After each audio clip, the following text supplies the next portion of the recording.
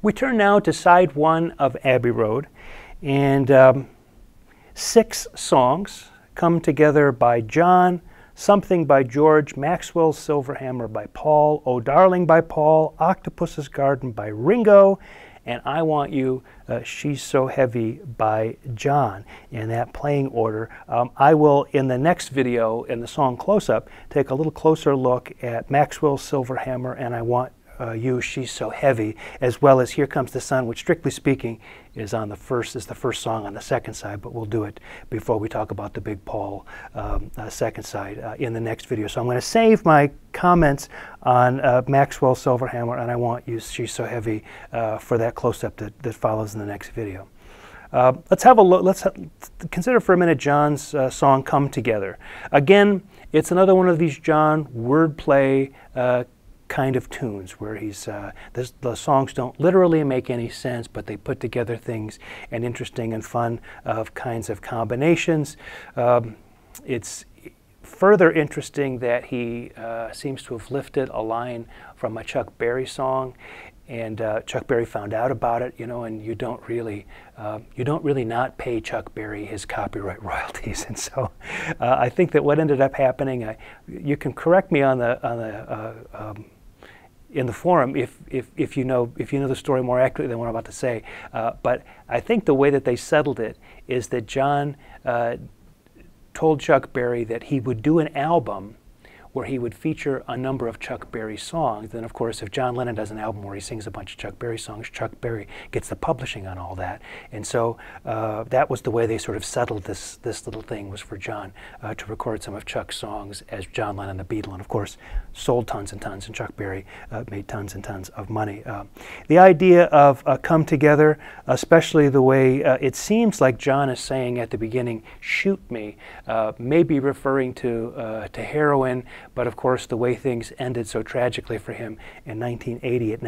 it's now kind of spooky to listen to him sing those lines at the beginning. Of course, it's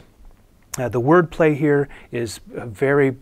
much reminiscent of what we talked about earlier this week, in one of the earlier videos this week, Dig a Pony, and also I've Got a Feeling, this sort of wordplay kind of thing that goes back to things like Happiness is a Warm Gun, and even back before that. It's a simple verse form, so from that point of view, it's a very straightforward, almost kind of blues-based kind of tune. George Harrison's Something, we already talked about a little bit as an AABA form. We won't say too much more about it here, except that it stands up pretty well to Come Together, and the song that follows Something, which is Paul's Maxwell's Silverhammer. That being a tune we'll talk about in the next close-up. I'll just say now that if you think about the sequencing so far of this first side, Come Together, Something, and Maxwell's Silverhammer, 3 very different sounding tracks, and not just because they're by 3 different songwriters, but in a way very similar to what they had done with the White Album and with Sgt. Pepper, and even going back to things like Revolver and Rubber Soul. We're getting a selection of tunes that all sound like in many ways they could be a different band, and we've talked a bit about that kind of that wide variety of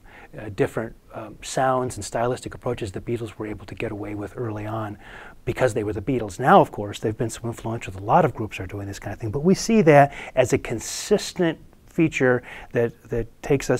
shows us the continuity with their earlier work. Following Maxwell's Silverhammer, we get Paul doing Oh Darling. This one very clearly in a 50s style, and so this brings us back to the idea of Paul, as we talked about in the White Album, sort of going for earlier styles.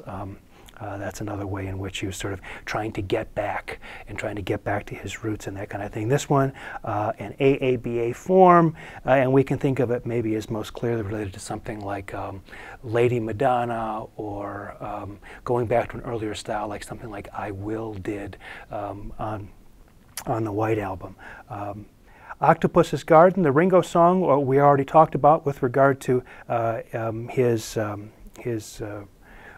being inspired by the habits of octopuses or octopi, whatever the plural of that is, at the bottom of the ocean. And then John's I Want You, She's So Heavy,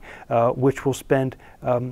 more time talking about in the next video. So as we look over side one, just to kind of get an overview of that side that was put together, because that's the way John Lennon wanted it to go, we get 6 very different and very contrasting tunes, that all of which especially when I try to make these connections with regard to Maxwell Silverhammer and I Want You,